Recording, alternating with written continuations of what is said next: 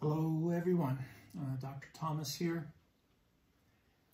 A little video for you to explain fiscal policy.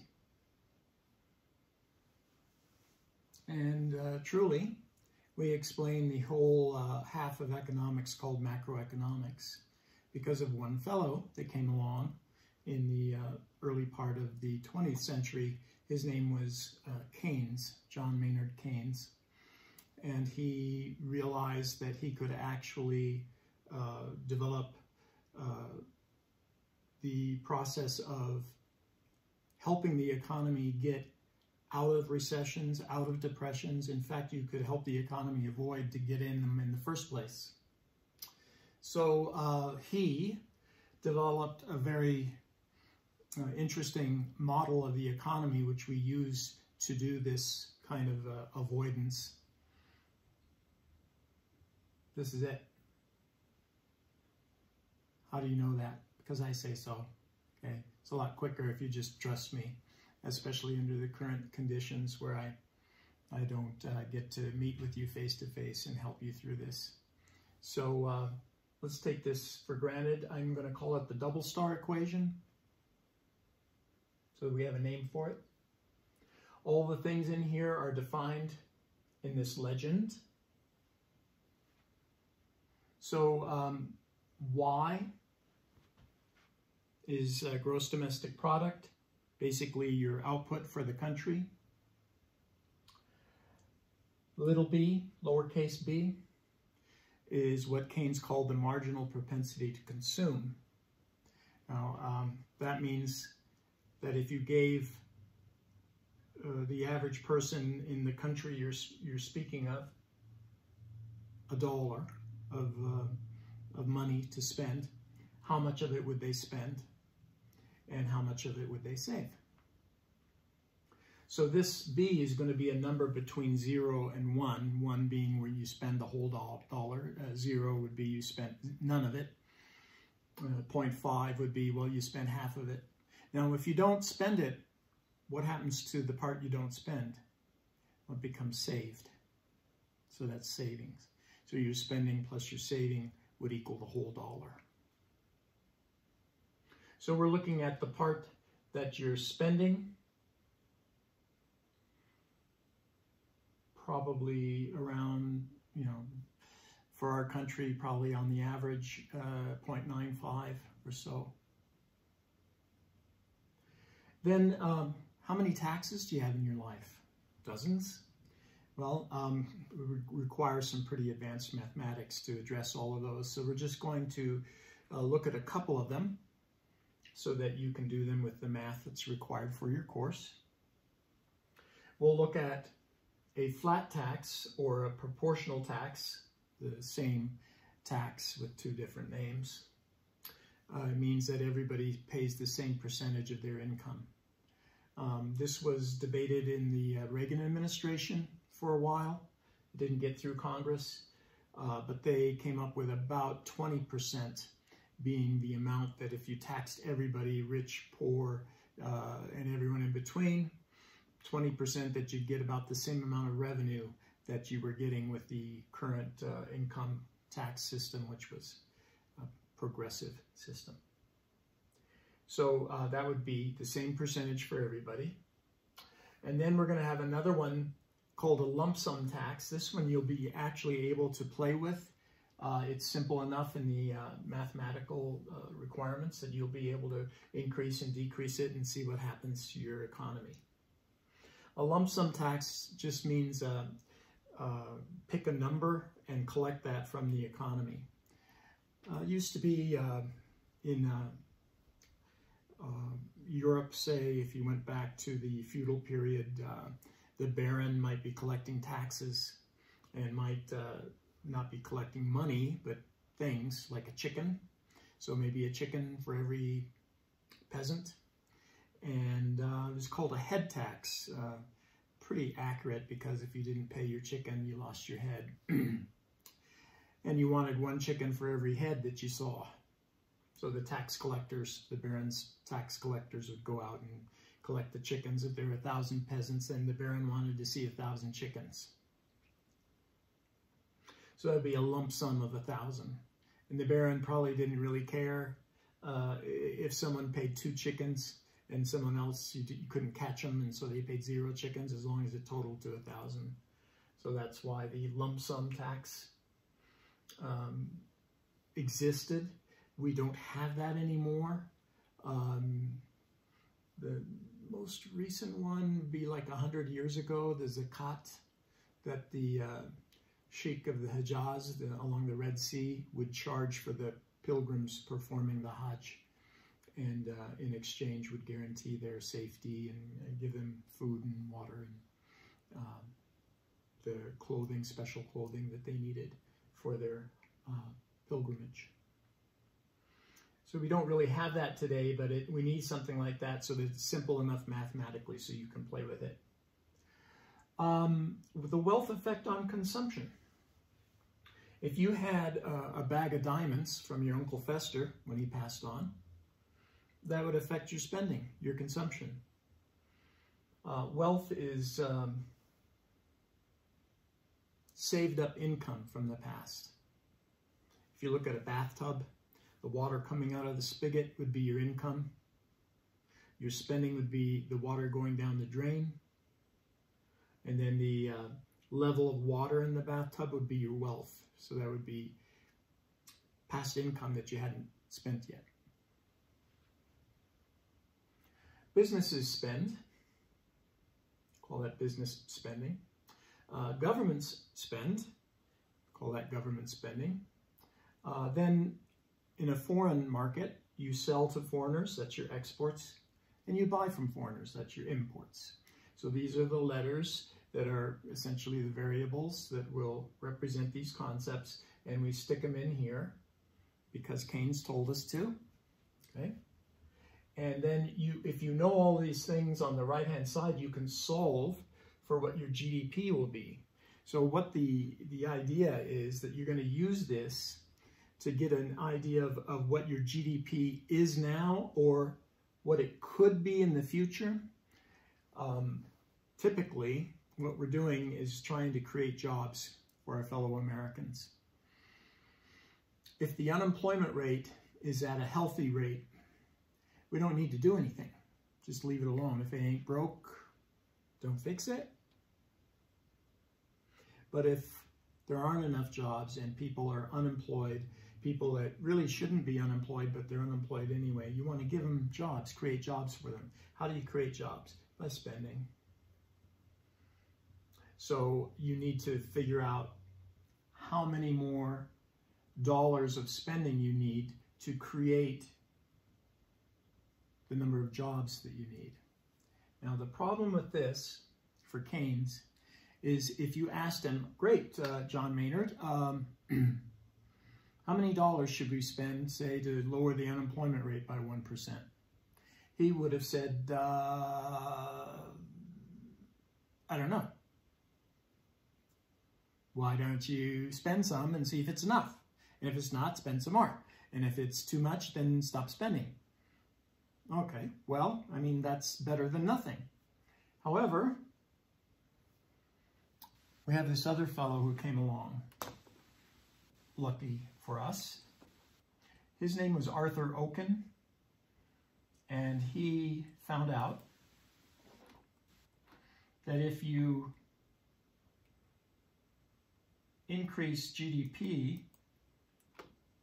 by a certain percentage, namely exactly 2%, you'll decrease the unemployment by 1%. So that tells you exactly how many dollars you need to spend, how much you need to increase GDP to get rid of the amount of unemployment you might have. So I'm going to come back to this, but before we leave it, let's look at how you would express what Oken found out algebraically. So it's called Oken's law, very important when things are called laws.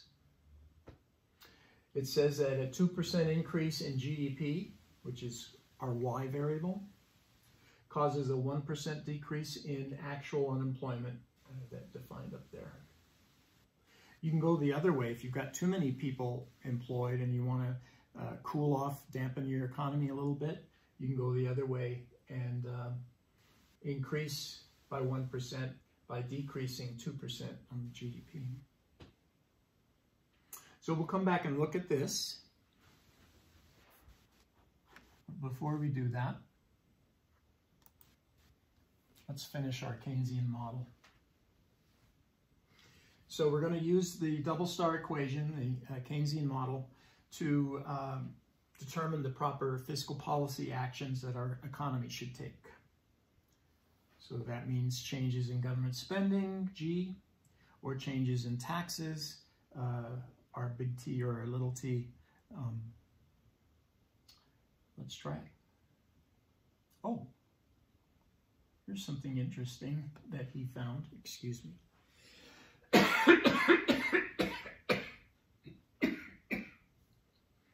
Oh, I hope that's not a harbinger of things to come. When you spend money, you spend it typically at a store. The store takes the money and then pays for all its costs. So let's buy a little tub of gum at Target. And let's say it costs $5. So what does Target do with the $5? It takes the $5, pays the employees that helped you. An employee showed you where the gum was, an employee checked you out, an employee took a putty knife and scraped the gum from underneath the shelf when you sampled a little bit before you left the store and then stuck it under there. They pay for whoever supplied the gum. Maybe it was Trident or Wrigley's or whoever, okay? They pay for their utilities, so PNM, gas company in Mexico, etc. Right, all this, and then maybe some rent to the landlord. Also maybe a little bit of profit to the owners of Target. So the $5 is split up that way, and now the $5 is gone. But what happens to it is that it becomes income, either to the employees, which you can see that right away being income that the employees would consider spending on the things that they needed.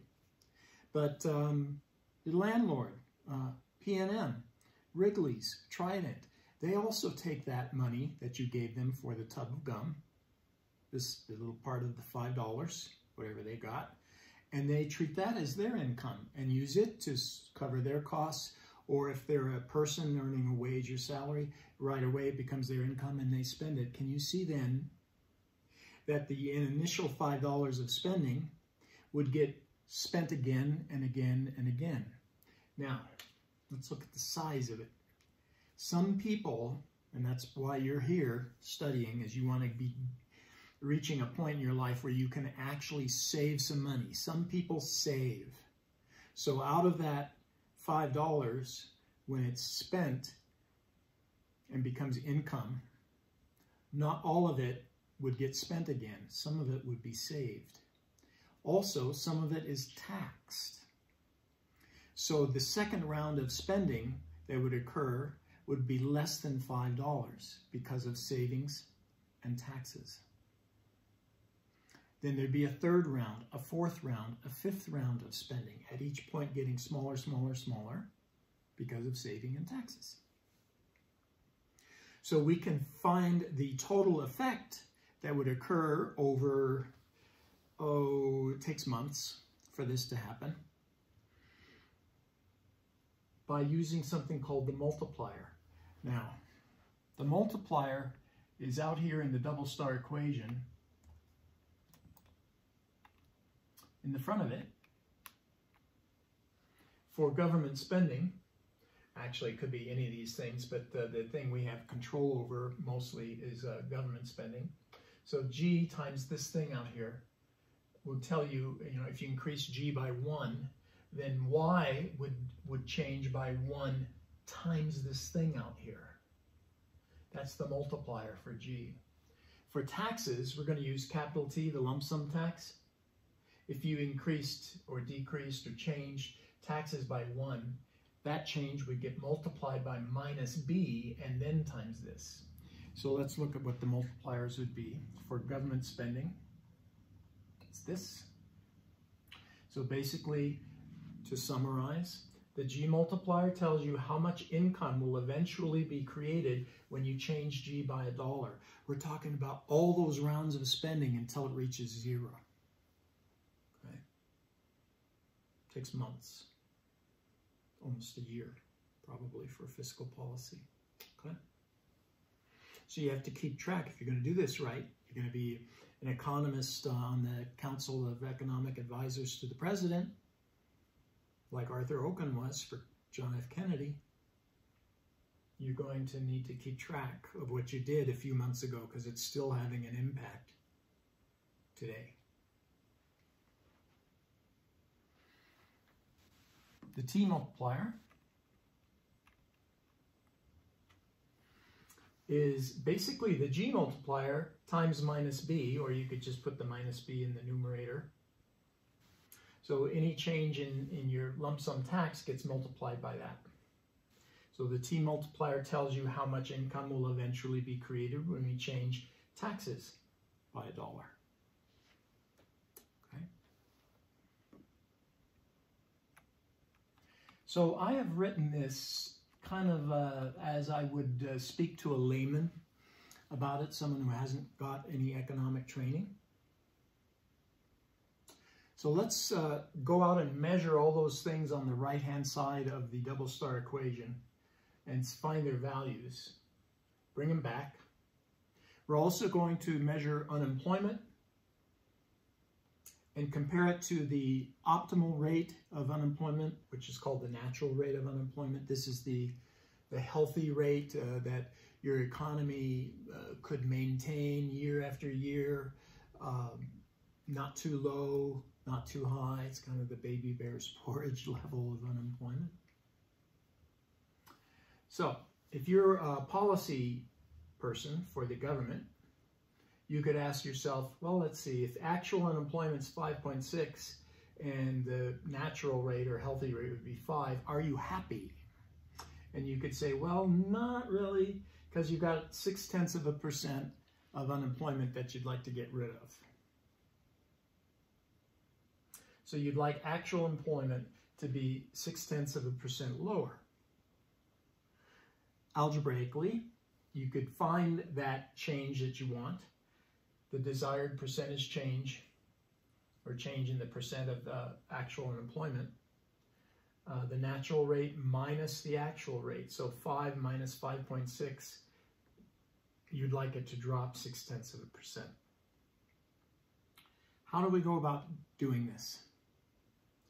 Well, we use Keynes' work, the double star equation, along with its multipliers, and we use Oken's law that Arthur Oken discovered, and we eliminate the unwanted amount of actual unemployment. Now, if we take for our third step there, Oken's law, if you remember, this is Oken's law. The algebraic formula would be this one. So the desired percent change in GDP would be -2 times the desired percent change in your unemployment. So that would be the minus 0.6%. So you'd want a 1.2% increase in your GDP to get unemployment to drop 0.6%. Okay, 1.2% increase in GDP. How many dollars is that?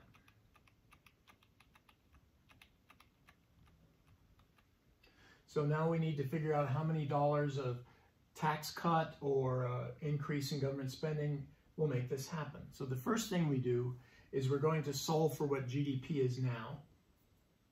You use the double star equation for that. Then you figure out what 1.2% of that is in dollars. And then third, you figure out how many dollars to increase government spending or how many dollars to decrease taxes to make Y go up by the appropriate amount. So you use the multipliers for that.